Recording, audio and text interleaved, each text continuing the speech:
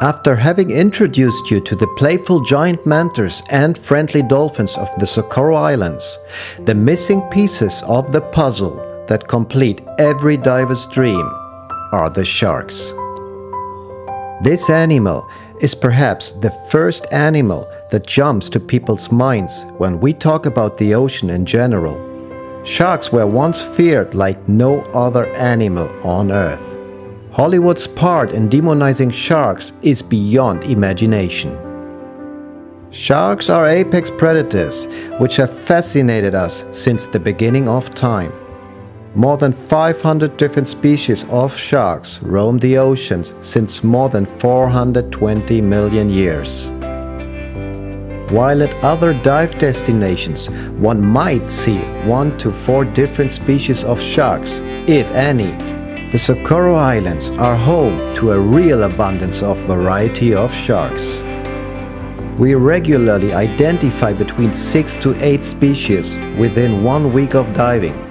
Sometimes literally all of them in just one dive.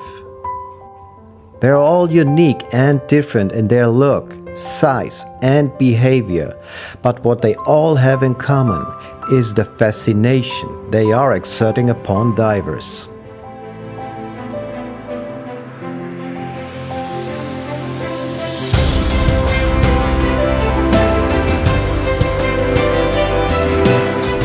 The smaller white-tip reef shark, for example, is the only species at the Socorros that can lay motionless on the bottom while still being able to breathe.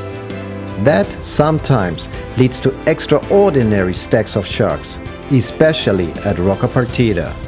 The curious silky shark with its shiny bronze color is slim and streamlined and has a fairly long, rounded snout.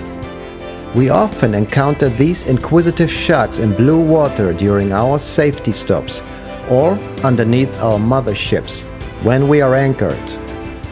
One of the highlights of all Nautilus Liveaboards trips is the night snorkeling experience we offer with them. While silkies are feared in many parts of the world, they seem to feel Socorro love and generally behave like puppies when we see them. Carcharinus galapagensis, also known as Galapagos sharks, have this typical shark-like appearance you would expect when you think of a shark, and which is typical for the family of requiem sharks that they belong to.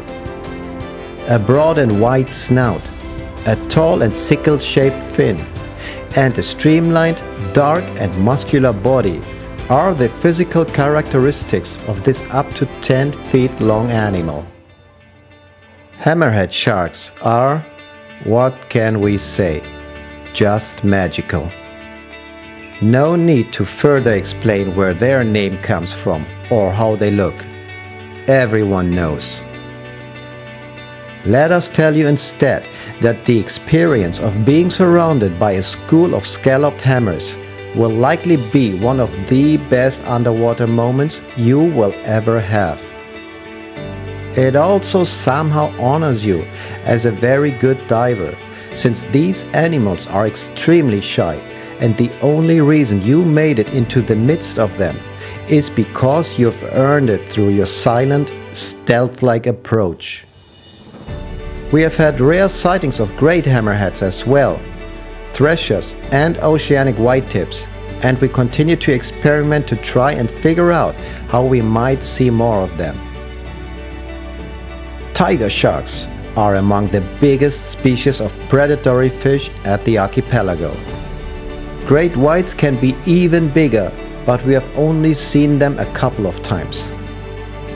Tigers can reach up to 20 feet in length and are easily identified by the dark and vertical stripes on their bodies.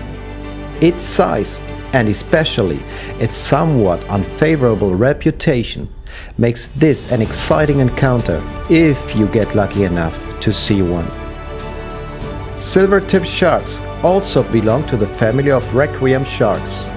They are usually more difficult to approach than Galapagos sharks, with whom they often share space. The silvery tips on each of their fins gave them their name. Large numbers of juvenile silvertips are a regular sight at the island of San Benedicto, whereas Rocca Partida is home to large and dominant adults. The blacktip shark has a robust, fusiform body with a pointed snout and long gill slits. It's not a very common sight, but we have been seeing them more and more often in recent times. And here comes the biggest of them all. Rhyncodon typus, the docile and majestic whale shark. A sight that provokes instant excitement for all divers, no matter their level of experience. This slow-moving and filter-feeding carpet shark can reach up to 15 meters in length and weigh up to 30 tons. It dwarfs anything near it. We see them at all dive sites, but the best chance for an encounter is at Rocca Partida.